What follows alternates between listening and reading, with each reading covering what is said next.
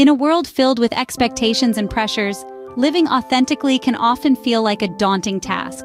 We're constantly bombarded with images and ideals that society tells us we should conform to, but as followers of Christ, we are called to be different. We are called to live authentically in the light of God's Word.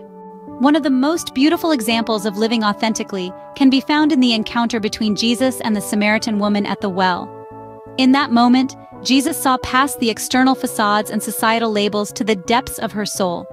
He knew her past, her struggles, and her secrets, yet he offered her living water, a source of eternal life. The woman, initially surprised by Jesus' knowledge of her life, opened up and confessed her need for this living water.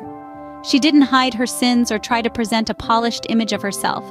Instead, she approached Jesus with honesty and vulnerability. She was authentic in her brokenness. In response, Jesus didn't condemn her. He embraced her authenticity and offered her forgiveness and transformation.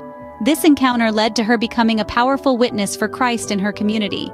She lived authentically, sharing her story of transformation and the living water she had received. Dear Heavenly Father, we come before you today, acknowledging that living authentically is a challenge in a world that often values pretense. Help us, Lord, to be like the woman at the well, honest and open before you.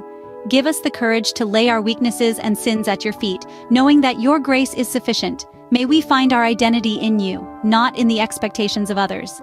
Fill us with your living water, that we may be transformed from the inside out. Empower us to be authentic witnesses of your love and grace, just as the Samaritan woman became. In Jesus' name we pray, amen.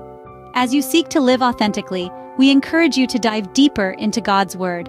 Visit livingwordapp.com to access a wealth of resources, including daily devotionals, Bible studies, and more.